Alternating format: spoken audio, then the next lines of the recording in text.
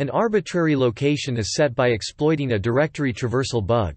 The Custom Garbage Collection DLL contains the shellcode which was generated by Metasploit. Executing the .NET assembly will trigger the shellcode to be executed in the memory space of a process. This process is Internet Explorer, but it can be any process.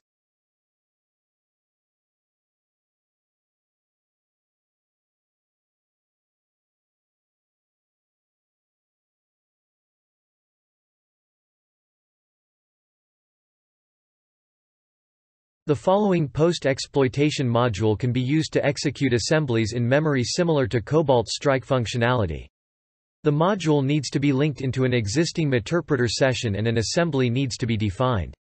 Executing the module will create by default a trusted child process notepad.x and the arbitrary assembly will be executed in memory.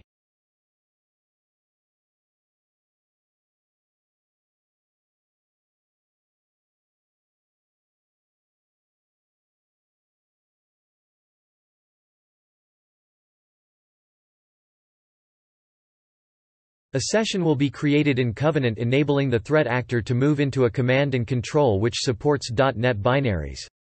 Executing the LSA secrets tasks will obtain the password of the user in plain text.